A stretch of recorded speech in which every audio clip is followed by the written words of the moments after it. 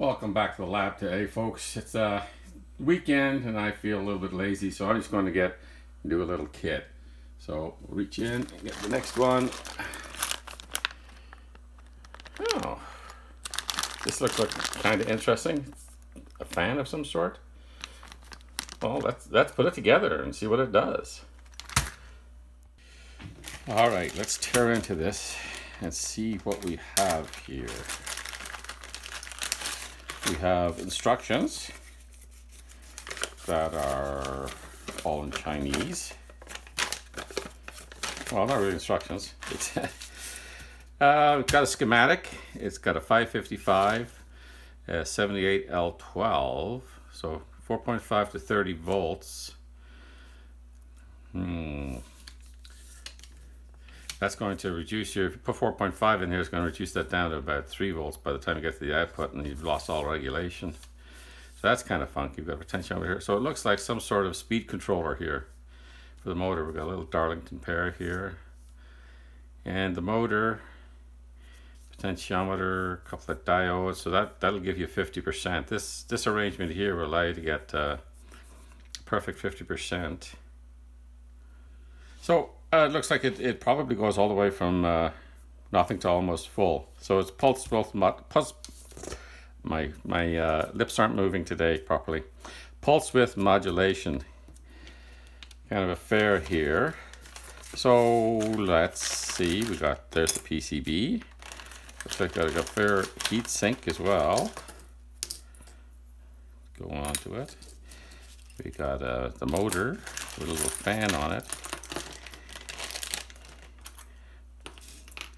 Okay, so connectors here for power and what else, I don't know. Again, it's all in Chinese, so this would be 6 volts in. Is that what it said? Well, there's only one. It says 6 volts here. I don't know what that is.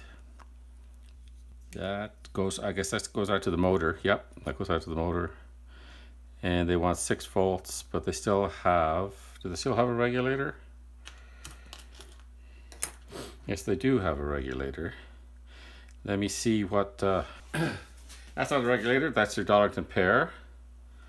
There's your 555. So it looks like this doesn't actually match the schematic unless this is the regulator here. And it is, so that's the 78L12.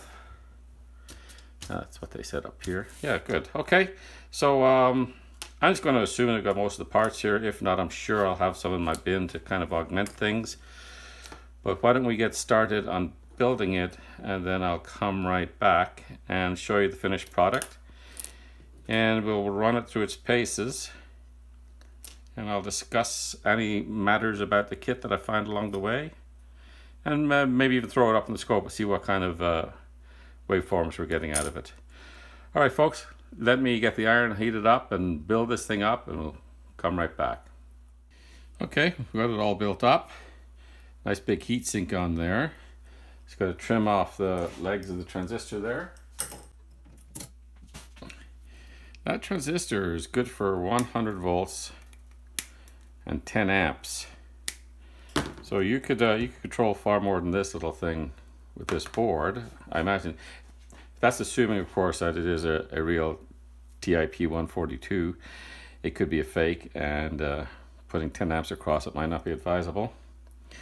But I'll also point out that today I did use ferrules because I think that in this particular case, I think that I'll be able to put them into these, whereas I couldn't get them into the board that I built up recently, the little power supply module, which we're still working on, by the way. Just got notification that the transformer has been sent from DigiKey for that. So I imagine that this here is the power. There's a little power switch here, which is nice, a nice little touch. That kit was very easy to build. The only thing I would say is that the motor didn't come with any wire for it, so I have to use my own. But if you didn't have any wire lying around, the kit might be a little bit of a disappointment. And other than that, it's a really easy build. I think it took a maximum of 10 minutes. Other than the wire, that took me another couple of minutes. But do we have a positive and negative here? We do. Not that it matters with the motor. Now, I'm just wondering, I did notice though that there's nowhere, let me show you the schematic. There's no back EMF diode across there. That should be there. Pulsing a motor is going to produce some interesting voltages. So they should have had that on there. I didn't add one in, so we're just going to use it the way it is. If I ever do use this for anything other than today's little bit of fun, I will put a diode across that capacitor there or something. Just protect that transistor from transients. But other than that, okay, so it's hooked up. Let's apply the fan blade to it so we can see what's happening here. And turn it on, see what happens. Okay, it's not doing anything. There we go, now it's doing something.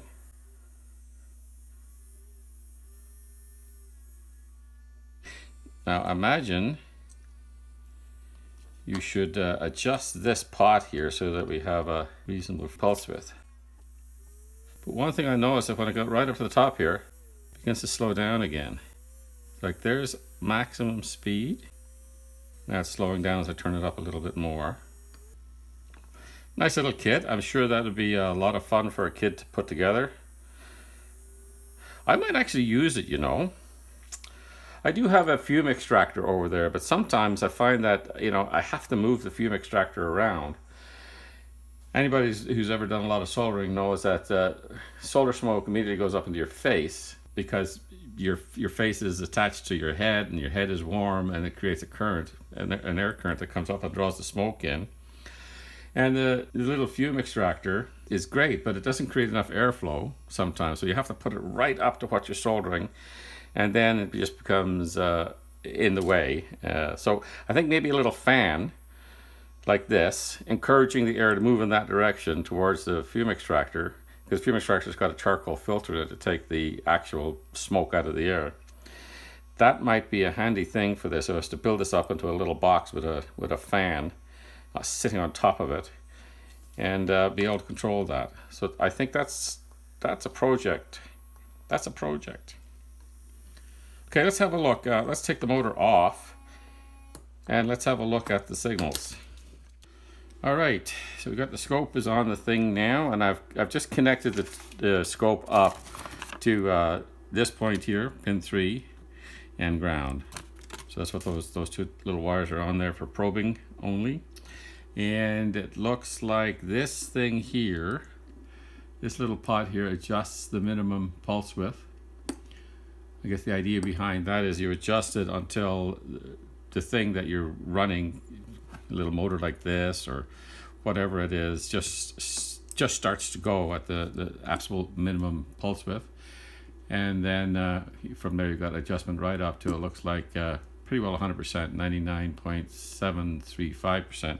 Now I don't know why it was slowing down, because this motor, once I got past about I guess it was around about 75%, it actually began to slow down rather than speed up. So I'm not sure what that was all about. Or maybe it's just my imagination.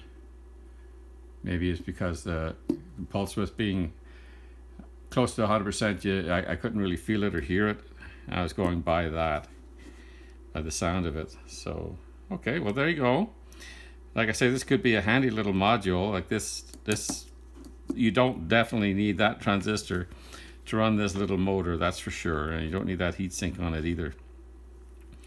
So we could use that for something significant if you wanted to. And yeah, it's a great little circuit, and it's a very nice little example of what you can do with a 555. So quite educational. It'd be nice though if they hired somebody, you know, to help them put together some English instructions for these kits. It would really be beneficial, like, you know, a little brief circuit description and, you know, maybe a little discussion about what else it could be used for other than just what comes in the kit. But other than that, it was a very nice little kit. It was a little bit disappointing that it didn't come with wires for the motor. I have lots of wire around. I'm sure everybody does, so maybe it's not a real point. The rest of the components are your typical Chinese components. That says it's a national 555. It could be. I kind of doubt it. I mean, I think I can't even remember what I paid for this kit, but I don't think it was very much. And I believe that these TIP 142s, that's what it is, right? Yeah, these TIP 142s are in genuine form are about $3. I didn't pay much more than that for the whole thing, so I don't think these parts are genuine. But they work, so there is that. I guess not all fake or counterfeit parts are useless. Some of them actually do the job they're supposed to do. All right, folks, thanks a lot for joining me on this wonderful Sunday. I'm actually doing this on a Saturday, but you'll be seeing it on Sunday. And I hope you have a great weekend this weekend. We'll see you in the next video. Bye-bye.